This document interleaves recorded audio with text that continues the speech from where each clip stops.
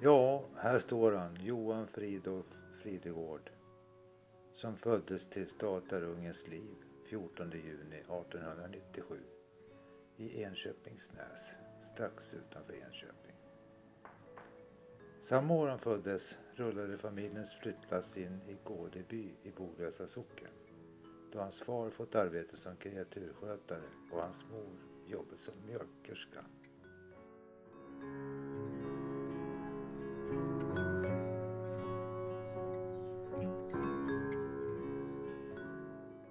Jans uppväxttid präglades av arbetarnas kamp för mat på bordet och mot sociala orättvisor.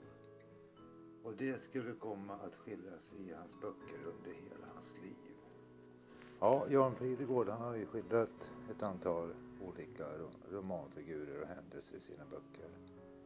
Men en historia som jag vet inte om han har skildrat eller använt sig själv som en romanfigur.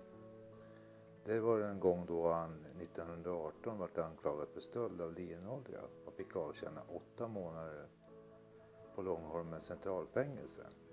Ibland kan man undra om Jan Fridegård fick uppslag till någon romanfigur från en tid då han hade varit arbetslös och pank i 7 år efter att han sluppit ut från kåken och endast tjänat 40 kronor under den tiden. Och hans bostad var i ett bilvrak på en bilskrot utanför Stockholm. Nej, författaren Jan Fridegård, han hade väl inte så lätt när han växte upp som statarunge. Men han lyckades till slut, som vi alla vet.